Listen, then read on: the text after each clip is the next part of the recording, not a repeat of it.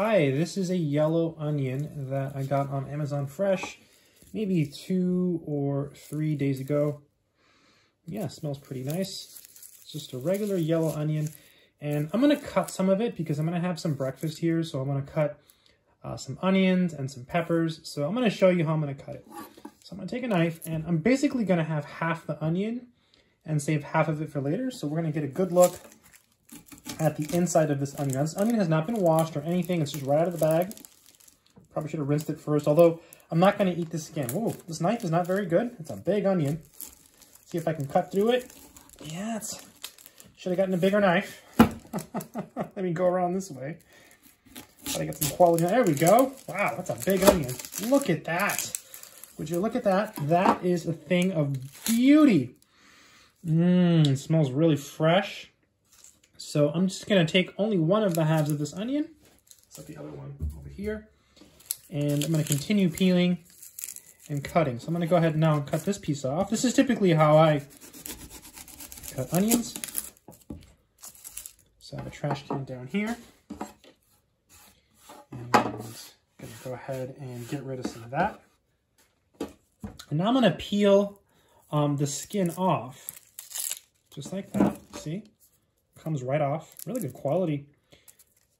Yeah, I've been really happy with Amazon Fresh so far. I haven't had any problems at all. Delivery is always fantastic.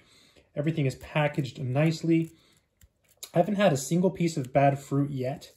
I mean, I'm sure it's going to happen. You know, you hear stories, you know, people order stuff and they get a bad batch. But I think those stories that you hear are just because, in general, you know, you're going to hear the negative things. You know, you don't really hear the positive things. That's how it is with most stuff, you know.